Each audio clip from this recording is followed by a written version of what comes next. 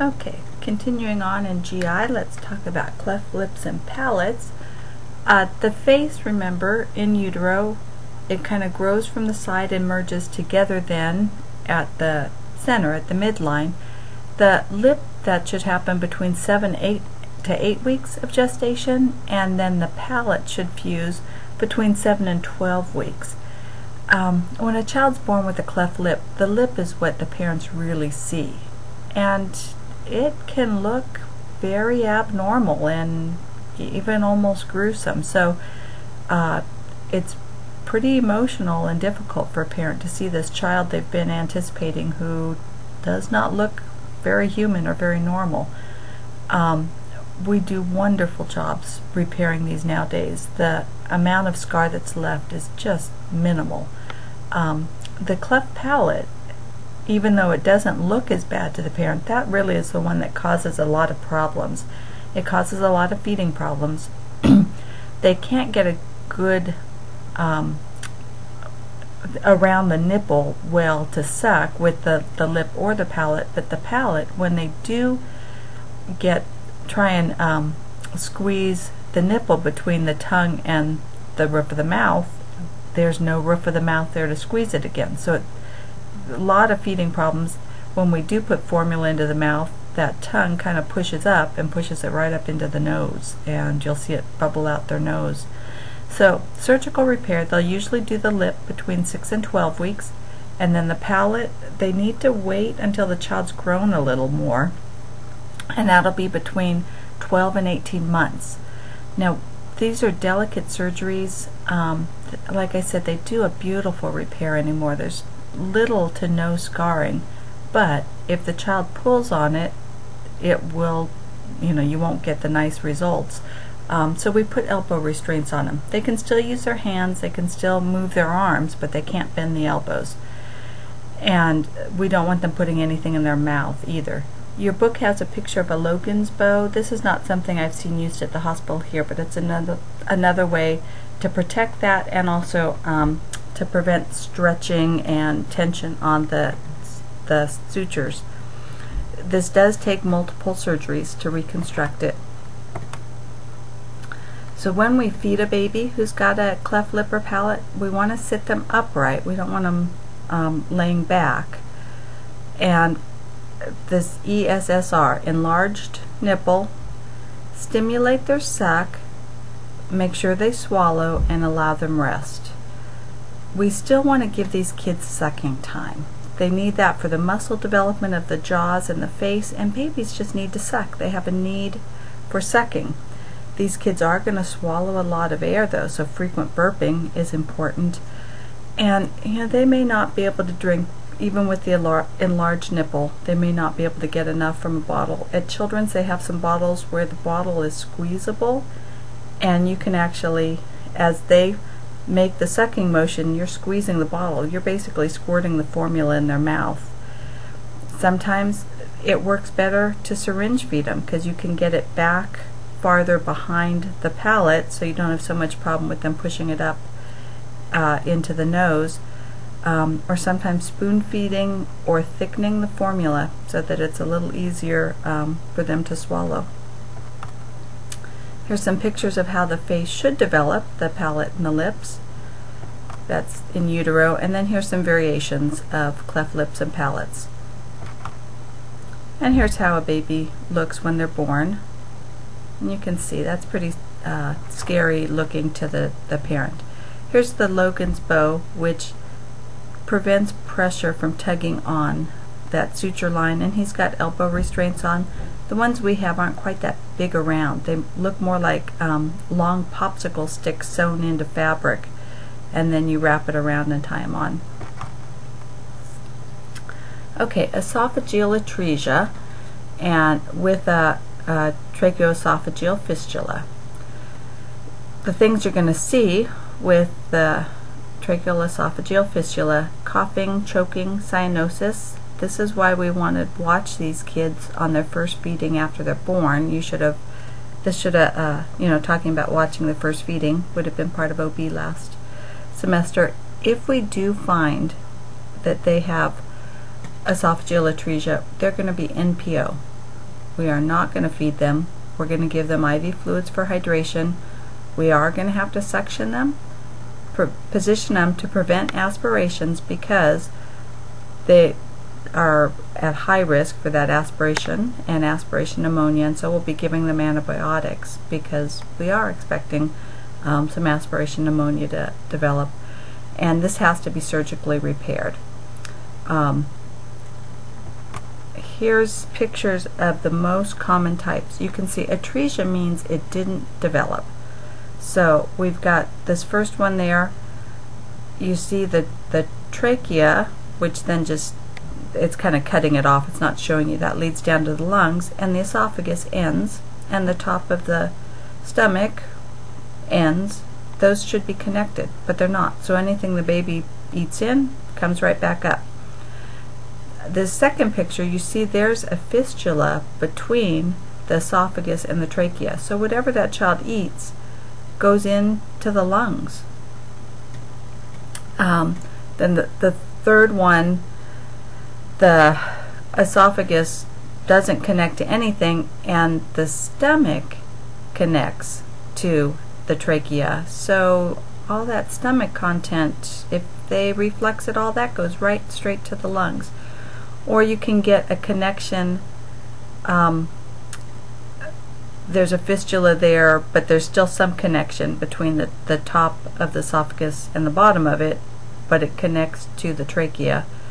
And then the last one, there's just a fistula between, but they both basically are formed correctly, just there's a fistula between the two. So you can see why this is, you know, a problem without surgical correction. Here's the most common one, is where the esophagus just ends and the lower esophagus connects in to the trachea. So what are we going to do? Probably put in a gastrostomy tube. We want to drain out what's in the stomach, not let it aspirate up and go into the lungs, and we're going to put in some sort of a Salem sump, an NG tube, into that esophagus pouch there, because the child's going to be swallowing saliva, secretions, and it's going to be pooling up there, so we need to take that out as well. And see, we're keeping this child sitting up too. We don't want them laying down and just putting them at higher risk for aspirating. In rare cases, if there's really not enough esophagus that's formed, they can take a piece of the colon to make an esophagus. And here's kind of a complex picture of how they would do that. Okay, and then on to hernias. There are different types. A diaphragmatic hernia, this child is going to be critically ill. This means intestine slid up through the diaphragm. So usually this happens in utero while the baby's developing, where one of the lungs should be developing. It's filled with intestines instead. So they have decreased lung tissue and lung capacity. You can have an umbilical hernia where a loop of intestine comes out through the umbilical. This is your, babies who get outies, they'll cry and it'll pop out. It usually will close by itself as those muscles get bigger and stronger by about 1 to 2 years of age. Omphalocele, this is usually it's the viscera of a protrusion of the viscera into the base of the umbilical cord. I have some pictures of this. That'll make a little more sense then. So it's a covered sac, but there's peritoneum that's coming out. And then gastroschisis. This is where the whole intra-abdominal contents develop outside the wall of the abdomen. And here's pictures. You can see this is the diaphragmatic hernia. So where the lungs should have been developing, there's intestine. So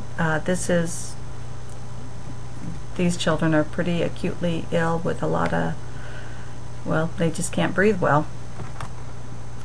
Here's an umbilical hernia. Intestine slips out between those muscles at the umbilicus. Usually this is not a big deal as long as it's soft and it's reducible, which means it can be pushed back into place. As those muscles strengthen, it should quit being a problem. Here's gastroschisis. So all the internal GI developed outside of the abdomen. This you can't just stick it back in right after birth. And I think that here's the next picture. If you just stuffed it back in, there isn't enough space. You'd compress the blood vessels, you'd decrease the blood circulation, you'd end up with necrotic internal organs. So we have to let it go back in slowly, but we also want to keep it sterile. So that's why it's put into this pouch and kind of slowly eased back in. Oh, I thought I had a picture of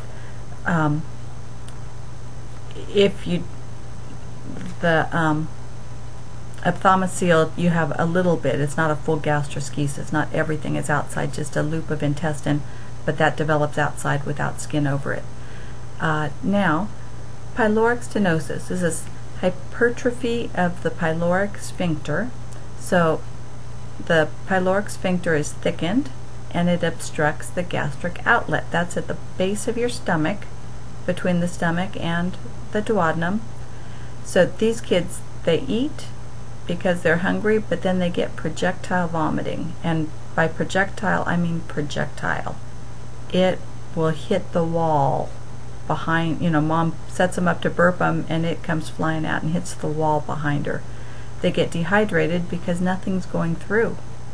They get metabolic alkalosis and they get failure to thrive. This has to be corrected with pyloromyotomy. So we go in and make an opening of that pyloric sphincter. We can begin feedings 4 to 6 hours post-op. We're going to start with small amounts and then slowly increase. And we want to restore hydration and electrolyte balance. Here's a picture of the pyloric sphincter, and you can see it hypertrophied and pinching off the base of the stomach there. And here's another picture. This is what you see. These kids, they look skinny, they have visible peristalsis going on, but they're dehydrated. You can see that doughy poor turgor in their skin. Intussusception. This happens most often on kids between 3 months old and 5 years old, and this is a telescoping of the intestine. So one part slides inside another part. It usually happens at that ileocecal valve. That's where our small and large intestine join together. These kids will look very colicky. They're in abdominal pain. They'll have vomiting, and they'll have currant jelly-like stools. So it's red with what looks like small little currant berries, and very mucousy. If the stool's brown, it may have already reduced. The definitive diagnosis, the way we do that, is used to be with barium, but you can also use the water or air with an enema. And you put the enema in, and most of the time, not only will it, you're watching the barium on X-ray or ultrasound, so you can see the telescoping, but most of the time this is also the treatment. You push that barium in, it pushes the telescoped part back out, and you've not only diagnosed it but treated it. Sometimes it does have to be surgically reduced, kind of pull the part that slipped in outside, and so it can sometimes be surgical. And here's the picture. You can see that part down below. There's your appendix. So we're right at that ileocecal valve.